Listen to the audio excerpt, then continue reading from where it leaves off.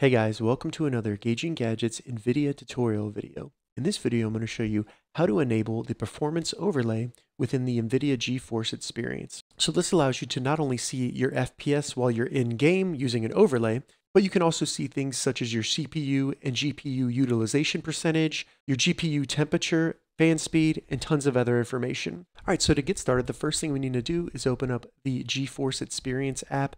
And we can easily do that by going into the bottom right, showing the hidden icons in the taskbar, and then finding the NVIDIA settings, right-clicking it, and going to NVIDIA GeForce Experience. Once the GeForce Experience opens up, go ahead and select the gear to open the settings. And then in here, you want to make sure that you have the latest drivers for your graphics card downloaded. So go ahead and select drivers, see if there's anything available by selecting check for updates.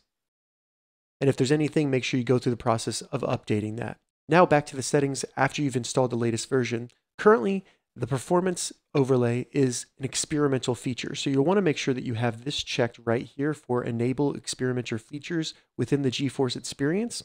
Once you have that selected, go down to in-game overlay, make sure this is enabled, and then select settings.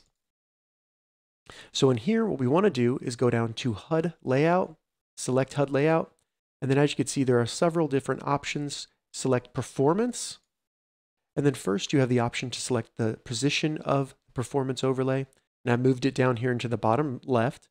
So they have FPS, basic, which still shows your FPS, your CPU and GPU utilization percentage. Then they have advanced, which is the one I showed you at the beginning, and then finally they have latency. So select your desired HUD layout. Now we can close the GeForce Experience, select the back button, and then done, and then escape once you get to the HUD layout right here. All right, real quick, I just wanted to give you a quick overview of the actual performance overlay right here. You will not be able to interact with the overlay at all. If I move my mouse or try to click on it, it will just click the desktop behind that. So you won't have any issues with this getting in the way while you're gaming. Now, if for some reason you want to get rid of it and hide the performance overlay, all you need to do is hit Alt and R on your keyboard, and it will no longer be displayed, and you can bring it back the same way by just hitting Alt and R. All right, so that's how you enable the NVIDIA Performance Overlay in the GeForce Experience app. If you have any questions about this, leave a comment below. I'll get back to you as soon as I can. If you'd like to see more NVIDIA tutorial videos, check the links in the description.